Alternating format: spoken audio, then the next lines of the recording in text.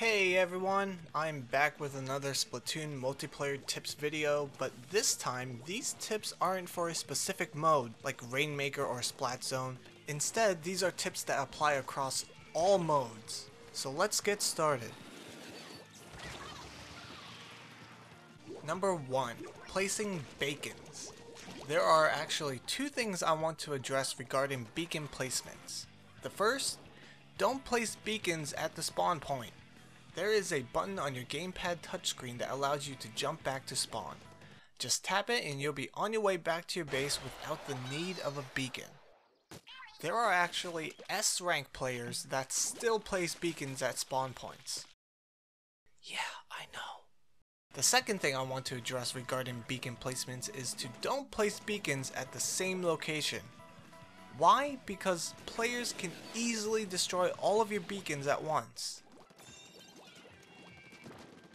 Instead, what you want to do is place them all over the map, giving your team the option to attack from all different angles.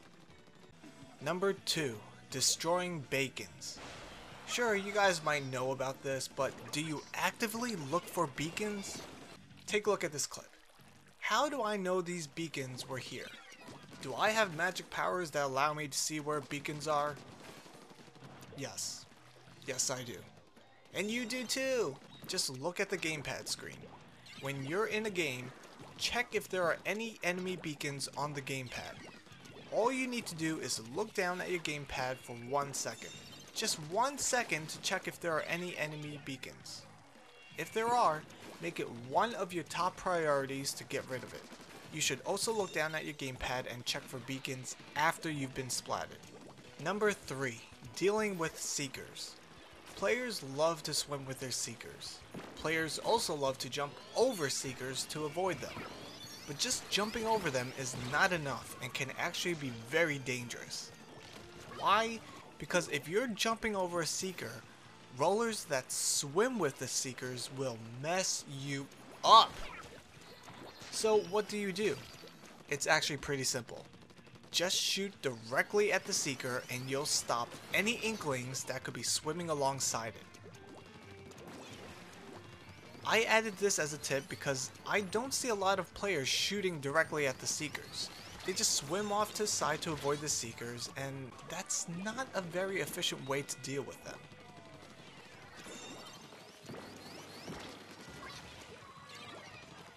Number 4. Spread out.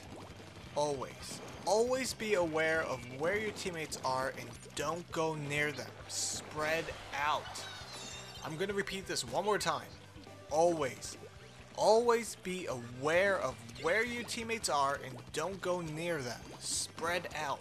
Or else you and your teammates can die to one attack and then you guys are screwed. Number 5.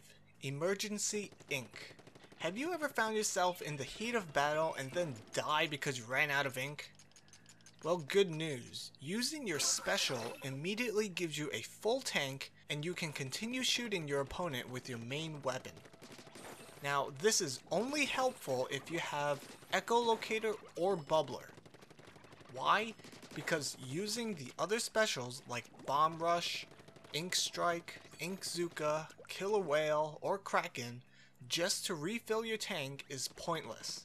You might as well just use your special to try to kill your opponent. But if you ran out of ink like this, and you have echolocator or bubbler, use it immediately to refill your tank. Well, that's it for now. Hopefully these tips are helpful. I have plenty of other Splatoon tips in the video description below. And as always, please share these videos because if you and your teammates know these tips, it just might be enough to save you the match. Love you all. Bye.